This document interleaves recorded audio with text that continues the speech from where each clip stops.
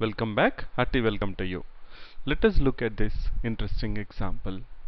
We have been given ABCD, a parallelogram. We have to prove that sum of squares of the diagonals of a parallelogram is equal to sum of squares of the corresponding sides of a parallelogram, or all the sides of a parallelogram.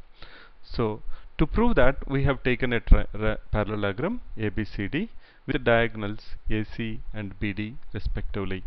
What we have to prove in this diagram? We have to prove that AC square plus BD square equal to AB square plus BC square plus CD square plus DA square.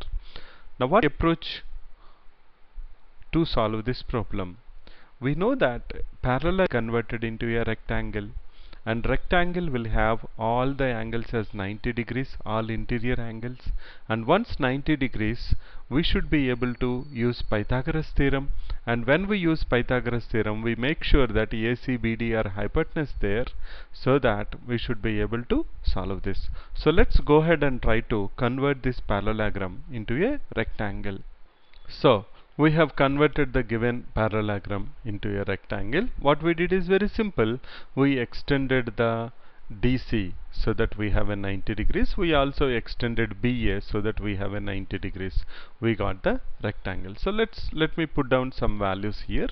We know that opposite sides of a parallelogram are equal. So can I go ahead and write down that AB is equal to X and CD is also equal to X, because we know that opposite sides of parallelogram are equal. Similarly, ADBC are equal, so let me put down their Y, and I'll also put down here Y. Okay, fine. Now this rectangle is of side DC. I have to put some labels here. So let me do A, B, C, D. Let us say this is E and this is F. Okay, fine. So we have A, B, C, D, E, F. Now EBDF is a rectangle. So we know that in rectangle opposite sides are equal. So let me just try and say that this is equal to distance D. CF is D. So obviously EA is also D. You should be okay with that, because in rectangle opposite sides are equal. So if X is there, remaining is D. On the other side also X is there, remaining should be D. Now what is left out is ED and BF. We will say that the altitudes are equal to H. We know that between two parallel lines the height is always the same. So let us say that's equal to H and H. So we did all the groundwork. Now it should be pretty easy. With 2 steps we can easily prove that AC square plus BD square equal to AB square plus BC square plus CD square plus DA square. Now how will we do that? If you remember, I said that we need AC square. That means I want to use Pythagoras theorem here. So let me just put down those 90 degrees so that we are little bit clear about what we are doing. Okay, so where is AC square and where is BD square? First I will take BD square. Now let me write down the triangle which I am considering. I am considering the triangle BDF. Triangle BDF. I can certainly apply Pythagoras theorem, because angle BFD is 90 degrees, and I said that we want to have BD square plus AC square, so I want it to be hypotenuse BD square equal to BF square plus, in triangle BDF, can I say in triangle BDF, if I apply Pythagoras theorem, I get BD square is equal to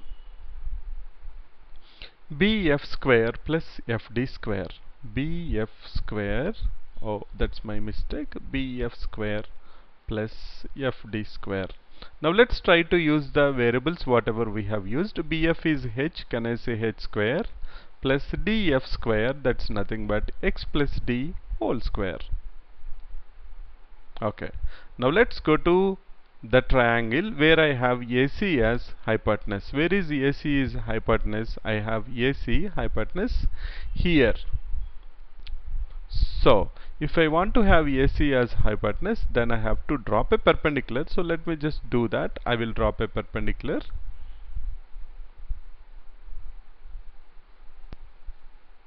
Now this is also 90 degrees. Okay, so let me write down in triangle. We need a name for this. So I'll put a name. Let us say this is G. Okay, we'll write down in triangle AGC. AGC, we have AC square equal to AG square plus GC square.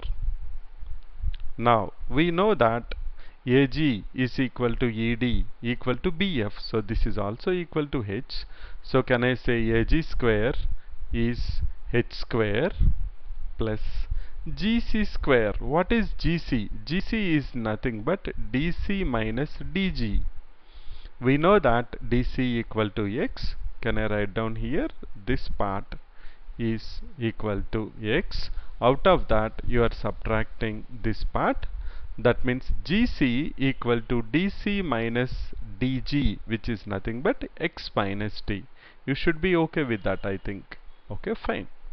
So this is what we have now. Let's go ahead and simplify that. So we'll write down our next step is we need AC square plus BD square. So we'll write down AC square plus BD square equal to 2H square plus A plus B whole square plus A minus B whole square gives me 2 into A square plus B square. So can I write down 2X square plus 2D square? We have that formula. A plus B whole square plus A minus B whole square is 2 into A square plus B square.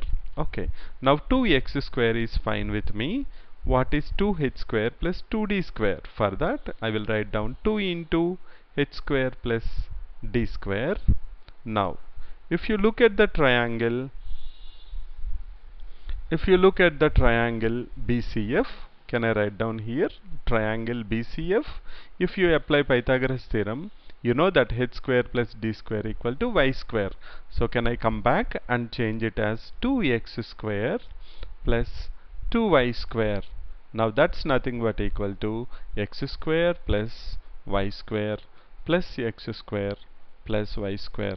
So that's nothing but equal to our last step, that is AB square plus BC square plus CD square plus DA square. So that's one interesting example which we can solve in so many ways, but I thought this should be a simpler solution and you should be able to understand it very easily. Let me just summarize this before we close this.